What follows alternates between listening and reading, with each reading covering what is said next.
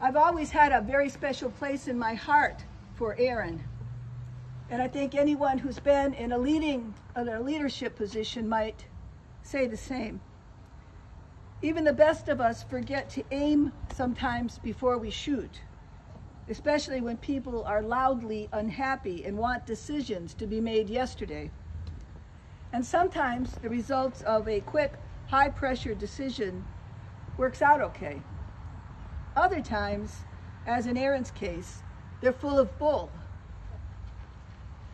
I feel for the guy.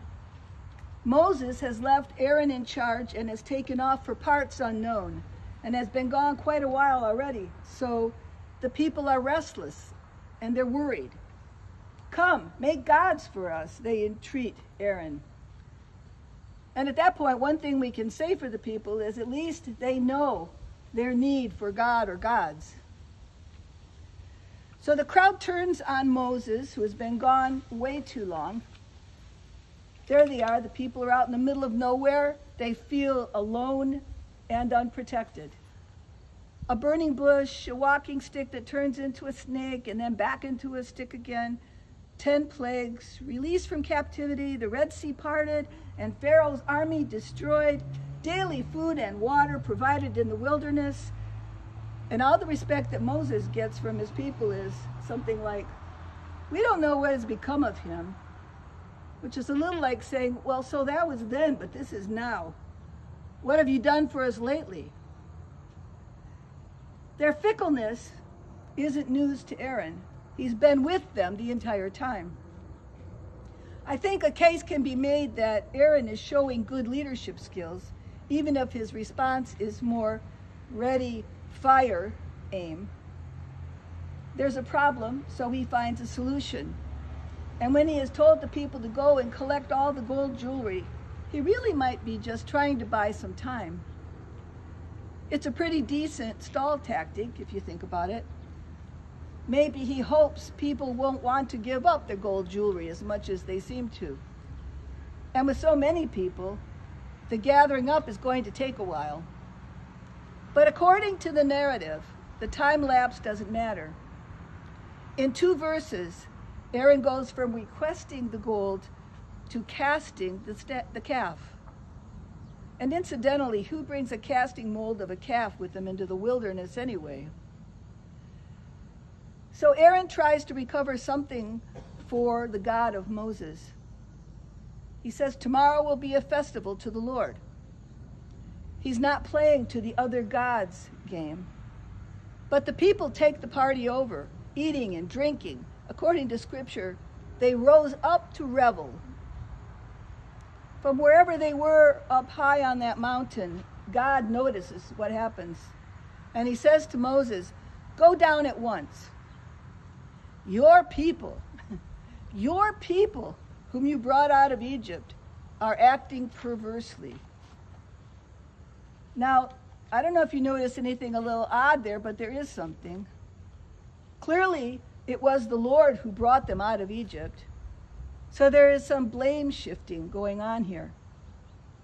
This reminds me a little bit of how when I was a child, my mom would say to my dad when he got home from work after a hard day in the summer with my bratty brothers, your sons need your attention. God is angry, seemingly at Moses as the one in charge, and it takes Moses some quick thinking to remind God of God's promises and of who this people really belongs to and what he promised to do.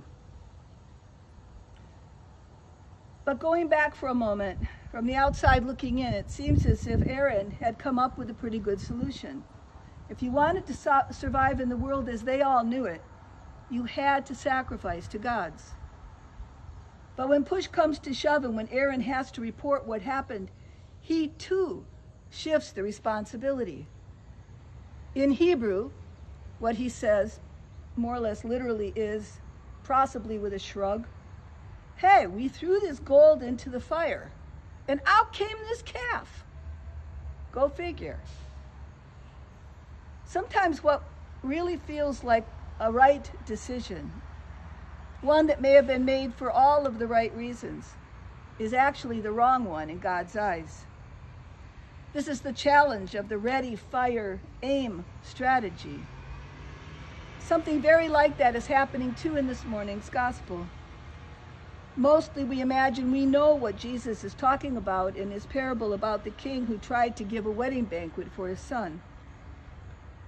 We tend to imagine that the king is a stand-in for God, and maybe those who first ignored his invitations were the Jews, who ignored the message of the gospel. But take a long, hard look at this king. He is merciless, precocious, and violent. We might well wonder just why the people invited to this banquet decided not to come. Could it be because they didn't really want to share or break bread at the table with this particular king? Could it be, if they could avoid it, they really didn't want to have anything to do with them? So,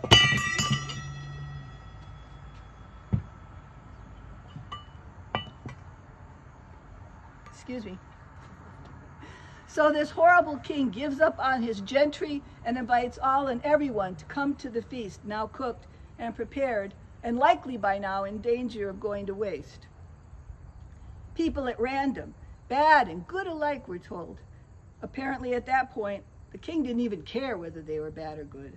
He just wants somebody to get there and eat his food.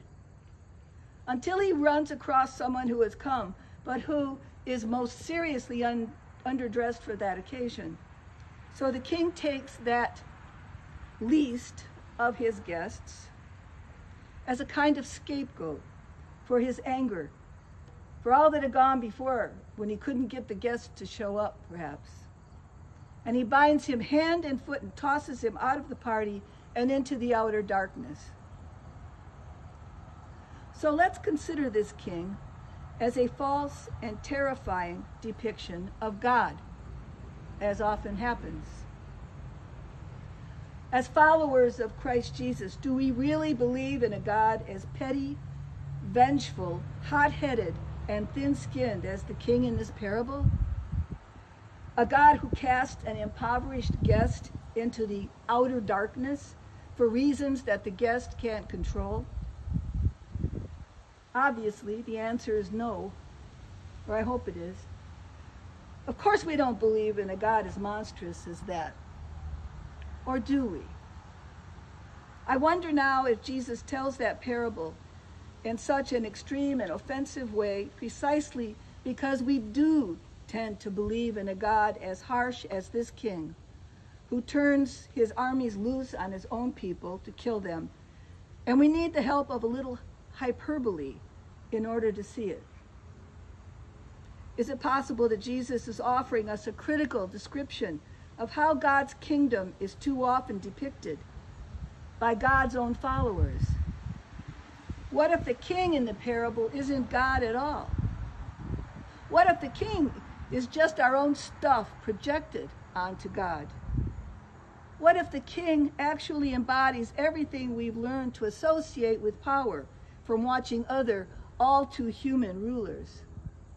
Kings like Herod, conquerors like the Roman Empire of Jesus' day, leaders in our own time and place who exercise authority in abusive, violent ways, compelling their followers to gleefully celebrate in circumstances that actually call for lament. Do we, consciously or not, present to the world a God who is easily offended, easily displeased, easily dishonored? A God whose holiness rests on the foundation of an unyielding and even violent anger. A God whose need to save face finally trumps his own graciousness and hospitality. A God whose invitation to salvation has strings attached to it. It's too easy enough, I think, to say, no, of course we don't. But we are surrounded by people who have been victimized by the God of what is often referred to as organized religion, many of whom refuse to share the table we share or celebrate with such a ruthless ruler if they can avoid it. And many of us, maybe not here, some who will not grace the table with us, carry deep wounds from the years or decades spent appeasing the king we mistook for God. The kingdom of heaven is maybe compared to a king who gave a wedding banquet for his son. Jesus says by way of an introduction to this parable.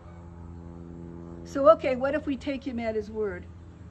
What might we learn if we attempt an honest comparison between God's coming kingdom promised and our current one?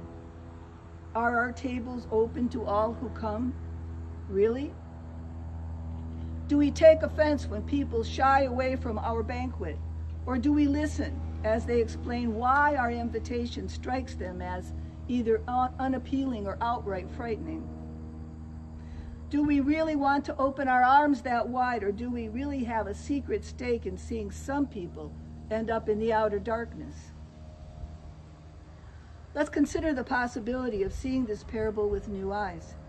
What if the God figure in the parable is actually the one guest who refuses to accept the terms of the tyrannical king?